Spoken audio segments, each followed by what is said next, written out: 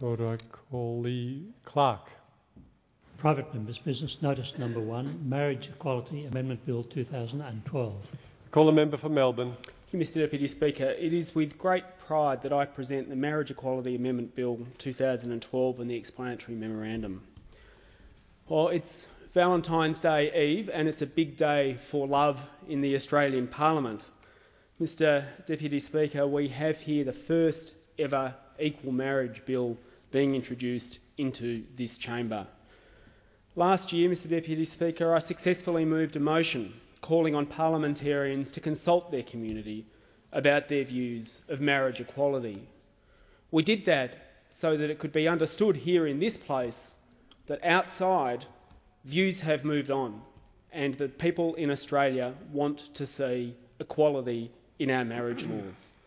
At the time, I said that love knows no boundaries, love knows no limits, and love knows when it's found its partner. There have been many attempts in history to limit love, and all have failed. As we move further into the 21st century, I am confident that attempts to limit love will fail again, and that we will find full equality will become a reality. Mr Deputy Speaker, today we are moving closer to that reality. This is an historic day for this Parliament and the country, and it's an important step forward for human rights. So today is a good day for those who believe in the power of love and the power of love to change things for the better. This bill will amend the Marriage Act to provide equality for same-sex couples. The bill would remove discrimination under the Marriage Act so that while marriage is still a union between two consenting adults, it is not defined by gender. I want to be clear about what this bill does and does not do. This bill does apply to all marriages, but it will also make clear that private religious organisations will not be required to marry anyone they don't wish to. This will mean that those churches or religious organisations that are not yet ready to change will be able to move towards change in their own time and in their own way. Mr Deputy Speaker, the Greens have worked long and hard to get us to the point that we are at now on the road to marriage equality. In 2009, my colleague, Senator Sarah Hanson-Young, introduced a similar bill to the Senate, and it was sent to a Senate inquiry. That bill and that inquiry smashed Senate records, receiving more than 25,000 submissions, more than any other Senate inquiry.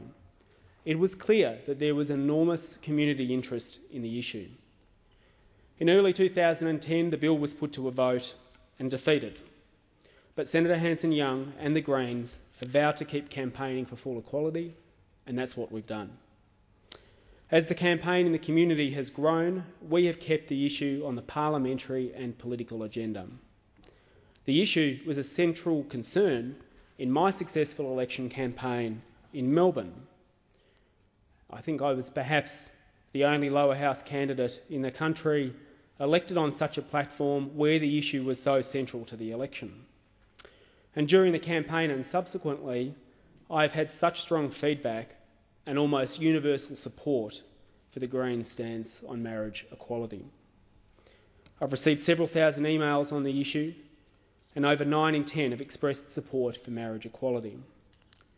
In a survey that I conducted in my electorate in Melbourne in November last year, the year before, marriage equality was one of the top priority issues for respondents. And of the 475 people who responded to the survey, only one respondent expressed opposition to equal marriage rights. One of my first actions in Parliament was to move a motion on the issue, and Senator Hanson-Young reintroduced her bill into the Senate, which is now the subject of a Senate inquiry. Over the last 2 years, we have become part of a widespread and deeply felt community campaign across this country. And opinion polls show clearly that Australia is ready for change. I am confident that it will not be long before marriage equality is achieved, because love builds bridges where there are none. Love thaws hearts and warms minds. Love is a powerful force for good and a force for change. And I believe that it is love that has brought us to this place in this debate, and it is love that will carry us over the threshold of discrimination and fear to full marriage equality. Mr Deputy Speaker, it is important to note that the push for equal love is not just important for those who want to get married. It sends a powerful message to the boy in a country town who is struggling with his sexuality, or the girl at high school who wants to take her partner to the school formal. It makes it clear to them, to their parents, to everyone around them, that this Parliament, the highest law-making body in the country, believes that their love is equal. Mr Deputy Speaker, I note that another member also intends to introduce a bill into this House today on this matter, and I've been asked a number of times about why there is just not one bill on the issue. I want to be absolutely clear that I and the Greens would like to see one single bill proceed through this place on this issue, co-sponsored by members across the political spectrum. In fact, when I announced last year that I intended to introduce this bill, I sought a co-sponsorship, and Mr Wilkie, the independent member for Denison, and I are in fact co-sponsoring this bill. The recent addition of people to this debate who haven't been following it for some time is welcome, because the way that we are going to get this bill through this Parliament is by changing people's minds. What we cannot do is seek to have any one party own this issue, because the state that we are in, with the government and Labor divided on the issue, we will need members of goodwill from the coalition benches to get this through. And that is why, if we're to have a successful chance of reform, we must proceed softly and carefully, and aim to work together with members from all sides of the House, from all backgrounds, to have reform this year.